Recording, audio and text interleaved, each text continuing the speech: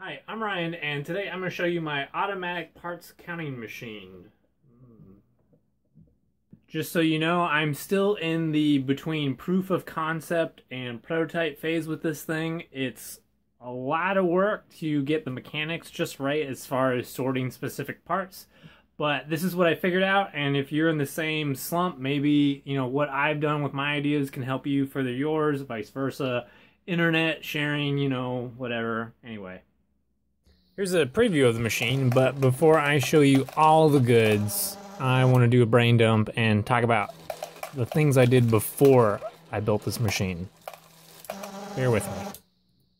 But first, I want to talk about the background, how this all came about.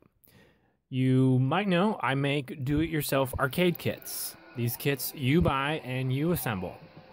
Now, every kit I sell, I try to include all the parts you need, and part of those parts is an assortment of nuts, bolts, screws, washers, and so on. This is what it looks like. So I count this by hand, and I've been doing this by hand for longer than I care. Before I made this automatic counter, I've always had a little issue with the ATmega or every Arduino Uno out there. I love using the Arduino for its ease of use, but I do not enjoy wiring to it because every board made with the ATmega 328 always has some kind of dinky female headers to plug into.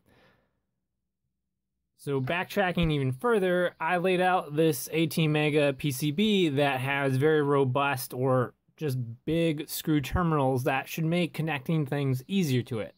I also wanted a built-in or just drop-in ready Nokia LCD screen so I could just have some user feedback when I'm compiling some kind of robot or device to work with.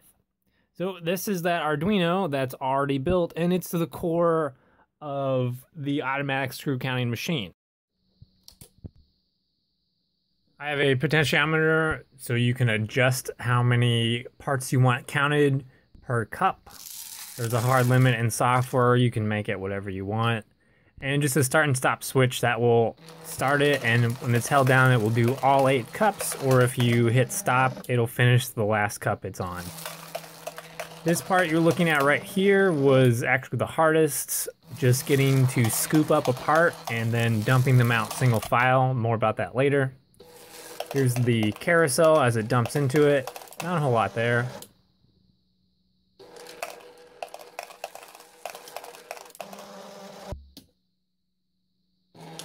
This, again, is the Arduino clone that I made with a Nokia 5110 screen that can just plug into it. And I'm just having some basic instructions saying what's happening with the machine. Here's a relay board. One relay powers one stepper, and the other relay powers another stepper. That's it.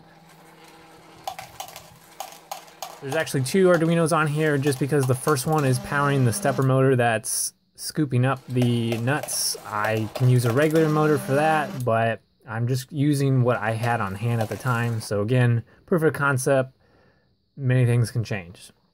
So this was the hardest part, was figuring out how to scoop up one part. And for, asymmetric parts, it's pretty easy once I kind of figure out what to do. The first design had little keyway inserts that you could just change out for different parts, but that didn't end up working. So the circular disc has one little point to stir the parts to get them to flip over in the right side.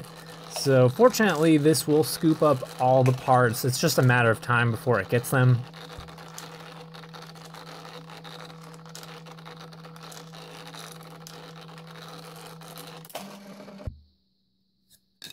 And a closer look at the gears or the part scooper. So these are just gears that I've cut for number 440 nuts, number 832 nuts, and then the one that's in the machine is number 632.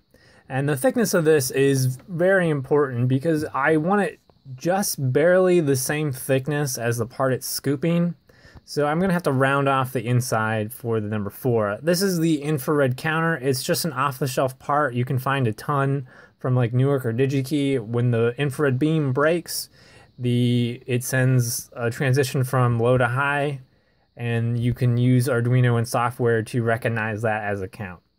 The carousel just uses yogurt cups. The cups are from Aldi's, whatever their brand is, Friendly Farms, because everyone's like, oh, you must love yogurt. It's just cups. The carousel is just made of these bearings. They're not the right bearings, but I have so many left over from all the claw machine prototypes that I just use these. And again, that's the Arduino with a stepper shield on it or motor shield on it. The Arduino I made, a relay board, a barrier strip, and then like a generic power supply actually used for arcade cabinets, because, you know, that's kind of like a thing I do, I guess.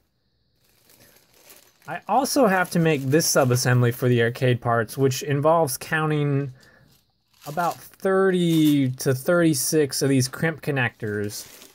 And I made a circle catcher for this machine, but these crimps always get stuck. So again, going back to basics, I could count them by hand or weigh them, but I'm trying to find an intermediate between that is not so monotonous that you can just do it without thinking. So I made this, I guess, like sifter board that from a quick visual inspection, you just shake it until you know all the spots are filled, and there's 30 cutouts right there. And then you just pull them loose and drop them into a tray, and then you've got a perfect 30 counted. So again, I'm just experimenting with stuff. This is still really early in the design phase to accomplish automatic part counting things. If you look on YouTube, there's so many different ideas. In the industrial environment, they're mostly like vibration shakers. And in the like prescription pill environment, it's a mixture of like automatic sorting and sifting trays. It's just a mess, but this is what I figured out, so I figured I'd share it.